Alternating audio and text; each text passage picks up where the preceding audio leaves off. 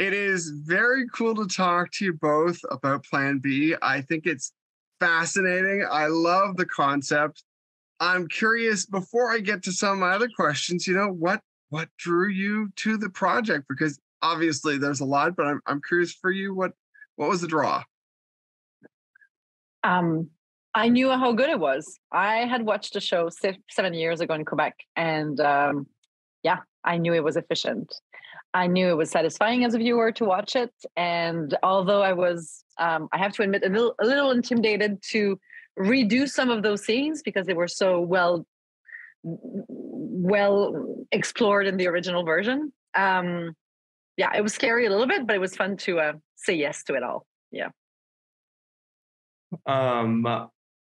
For me, so many things. I really wanted to work in Canada more. That was the initial impulse before I even knew that Plan B existed. I had been talking about how I really wanted to find the right thing to come back to Canada and to start working more in Canada, making Canadian shows, telling Canadian stories in Canada, in a city where you're not trying to make it look like New York or somewhere else, but that it is a Canadian city. I'm sort of, as I get older, more passionate and determined than ever to do that. So that sort of set the table.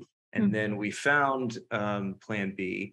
And like Karine said, I hadn't heard of it as a show before nor seen it, but it's pretty wild to not just get the scripts to a potential job, but to also get 6 filmed episodes. And so I got to sit and watch it with my wife and thought, well, we'll watch a couple just to get a sense. And then boom, 6 episodes were gone. And I was like, well, that's really fascinating to know that something works. Like before you even step on set, it works.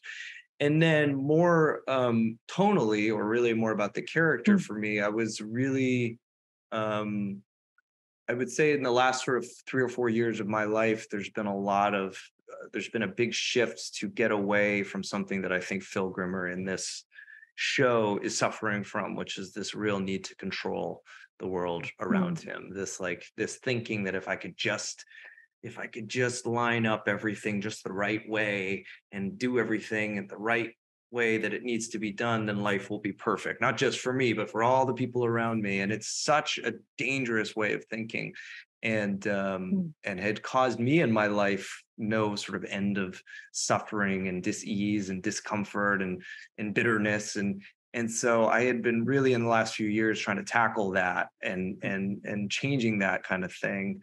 And here comes this, really amazing story that dealt with all of that for me. That's what it was. That's what this story was about, was a sort of a cautionary tale of like a good guy, a guy who I could relate to, who just hasn't done that work, hasn't figured that out yet, and just how you can run roughshod through a perfectly good life and a relationship that's full of potential and love, just by trying to control it too much and not knowing how to just let it be what it needed to be. So for me, that was tonally the draw. I mean, it was not comfortable because, as I said, I'd spent a lot of time in my own life getting away from that way of thinking, but I thought, wow, that's a really cool way to like maybe button the work I've been doing in my own life, to really put a period on the end of that sentence and go like, that does not work. Doing things that way does not work. Well, I love the conversation too, that we see, at least, especially in the first episode, that, that work-life balance that everyone strives for, that so often we let get away from us, that work becomes too all powerful. So, I mean, starting with you, Karine, how do you think, I guess more stepping back about Evelyn and how she relates to him, what do you think how do you think she's going through life compared to him? Because they feel at polar opposites most of the time. She forgets about herself completely. Like, it's not even, I don't even think it's on her list of priority. I don't think it's in third position. I just think it's nowhere to be found. Like, it's just, and it's so easy to fall into that. Like, it could be professionally, it could be with your family, it could be with anybody you're having a relationship with, but it's so difficult to remind yourself. It's so satisfying, that feeling of, I've found someone, I've met someone, I've met a group of people with whom I feel comfortable, I feel seen, and then being seen by then becomes more important than seeing yourself almost. And then obviously they can't be focused on you. Like it's just eventually they'll go back to themselves. And it's just, so if you haven't really protected that zone in yourself where you know what you want, you know who you want to be, who you are, that we never really answer that, I guess, but but I think she loses sight of that. So,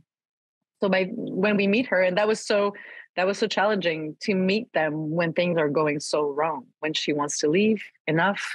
And I feel like we see her wanting to leave the relationship, wanting to end it, but at the same time, obviously being attached to the relationship, doubting herself about her decision, wanting to be away from him so that she can really almost convince herself that no, it's going to be fine. She'll go back to whatever she thinks she should do in her life, and but it's so difficult to do that when you've lost track of yourself for so long, and that can happen so quickly. Yeah, and so how can you go from like being completely, that feeling of being in love, having wings, and then feeling that you're trapped and that you're not free at all anymore, and the fear that comes with that, and feeling almost dead, as if you're not in tune with life, not with your own life, not with other people's life. It's just like a repetition of something that does not makes you feel like you're living your own life. Yeah. So that was interesting to explore. A good reminder also, I guess, of how, it's just, and sometimes you do it thinking that it's going to benefit the relationship, because that's what you should do. You should, compromises. Yes, obviously, but there's a certain limit to that, to being that devoted. Yeah. Yeah. And sometimes it feels comfortable, instead of asking yourself, uncomfortable questions, you just throw yourself in the other person's life. So you end up resenting them, but you're the one who decided to do that in the first place also. Yeah. Well, Patrick, on your side of things with Philip, one of the things that I really like about the series is that, time travel, which is a part of this series, has been used in so many different ways. We've seen it in so many action movies, but it's been a long time in my mind since we've seen too many films where time travel was dealing with personal drama and personal relationships and things. For you playing Philip, jumping into this journey that he's kind of going into as it starts, how do you think he relates to this opportunity, I guess, to redo things? How does he relate to it? Yeah, like, do you? I think it's why an do you example, think I think it's an example of like the worst tool being given to the worst guy. I think I had to approach Phil from a point of view of no judgment about him, and thinking there's a good heart in there, and he's in love, and he loves this woman, and he's, he just doesn't have the tools to kind of figure out the right way forward. So I think all of this is very well intentioned. It goes a little bit back to what Karine was just talking about, which is like nobody wants any ill will for anybody here, for themselves or each other. But they don't have the appropriate tools to figure out their path forward. And the most inappropriate tool for this guy is this power, is this like giving a control freak, an obsessive compulsive control freak, the power to go back and start, not just to try and control things in his own life now, but to go back and start trying to shift pieces on the board in the past. It's way too much power, which I think is sort of the fun of the series to me. It's like, oh God, what happens when you give this guy that tool? I mean, at first, great. Oh, I can fix that little thing. Oh, I can be nicer on this day. I can remember that little thing I forgot. Okay. I can just like on the surface make some things better, but the underlying knots that have been tied over years, the resentment between the two people, all the ways that his pattern of behavior have tied this whole relationship in knots forever. You keep trying to undo it and undo it. I mean, we laugh about how there's so many points in the series. We'd always be like, what could Phil do now? Like, what would be the right thing for these two people? Like, what would be the thing that would end this show in episode 2 or in episode 3 if he was just like, you know what? And it would usually just be come clean, be honest, be present, be accountable, say you've screwed up, and be like, what can I do to make things better, right? Like, that's what I would hope I now, after living 40 years and making enough mistakes, that's how I would hopefully deal with something like, if I found myself in a situation like Phil. But he just doesn't know how to do that. And so he just keeps thinking, oh, I'll fix it. I'll fix it. I'll fix it. And, of course, everything ends up completely broken. That is a great jumping off point for something I was thinking about. I mean, every show kind of ends up with a villain. And I mean, it did feel very early on like Phil ends up being the villain here. So, I mean, there's obviously various factors, but I mean, obviously when you're playing a character, you can't play the villain, but I'm curious for both of you how you relate to, I guess, that concept. I mean, maybe this is just something the viewer will think about, but is it something either of you thought about in this series? Something we thought a lot about right when we started, which was, and we both obviously loved the original show, but when you remake something, there is the conversation, okay, well, what didn't work as well, or what do we want to do differently? What are we really going to try and, you've gotten this far down the field, how much further are we going to go? And what would you, to the creators, what would you guys fix if you could do it all over again? What did you learn? What would you do differently? And one thing we sort of landed on, did land on, and that we were really passionate about, Karine and I, was, the trick, the hard part of the structure of this show is you're finding these characters at the beginning in the worst days of their life, right? Like, what you're seeing on screen, the majority is like, this relationship is broken. There's not much to it. And that's a hard thing as an audience to want to stay with. So for us, we were really determined to find those places of connection, those moments of love between those two people, the thing that would keep the audience invested in, like, oh, like, there's a reason he's he's doing this because he's trying to get back to a really good, pure place between the two of them, right?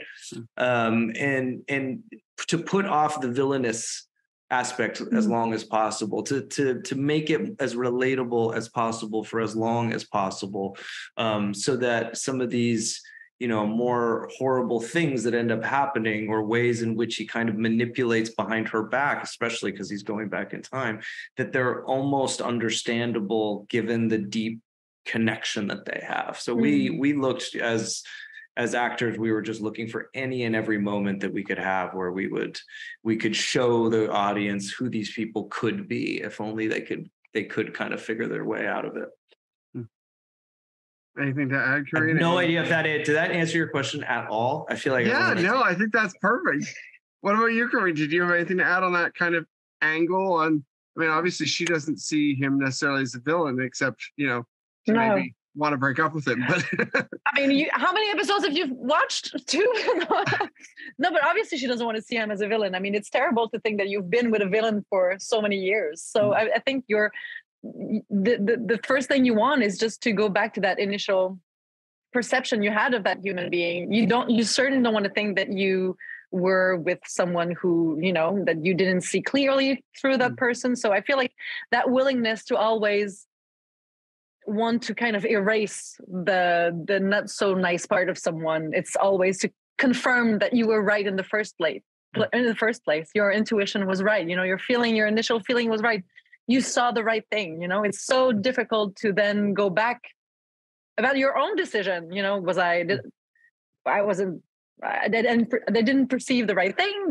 Was I completely off? Like, what did I see then? So I feel like she's always happy to kind of reconfirm that, okay, no, he is a good guy. But at the same time, it's so confusing because sometimes it doesn't make sense. It doesn't add up, and it doesn't erase how she felt and the behavior he's had for the past few months or years or whatever. And so it's just but it was really fun to see how small it could be, what makes you believe in a relationship. Like, sometimes it's just a look, it's just that quick memory of a specific moment that comes, and it's nothing specific, it's nothing even that special, but it felt good.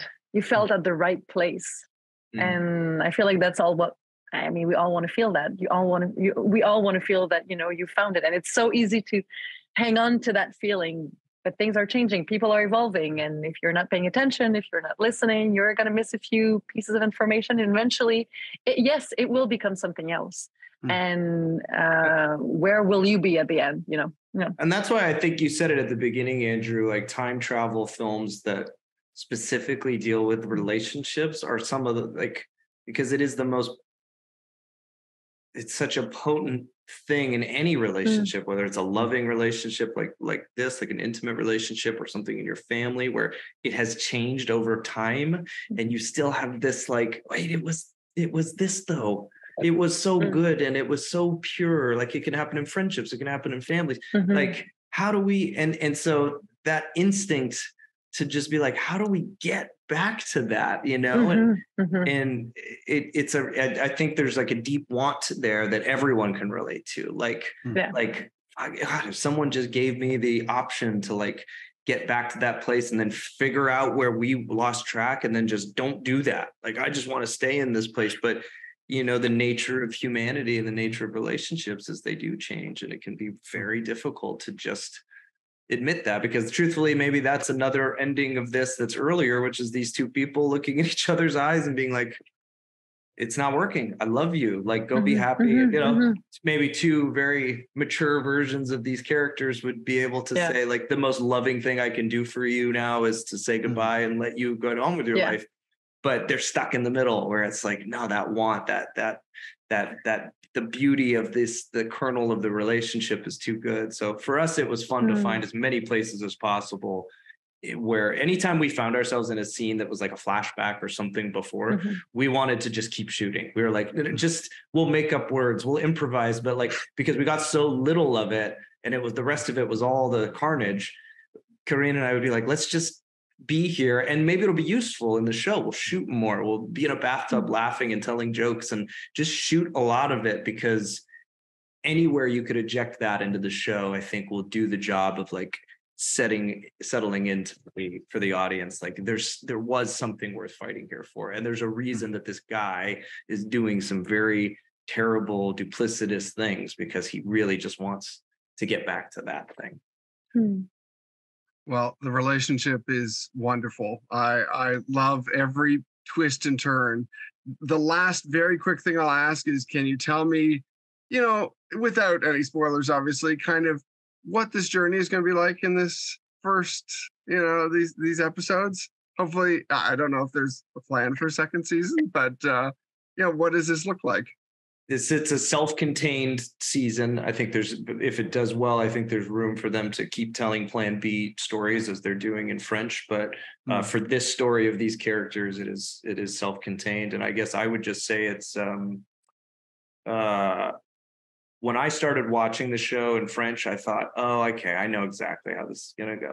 Gonna make some mistakes, but they're gonna figure it out.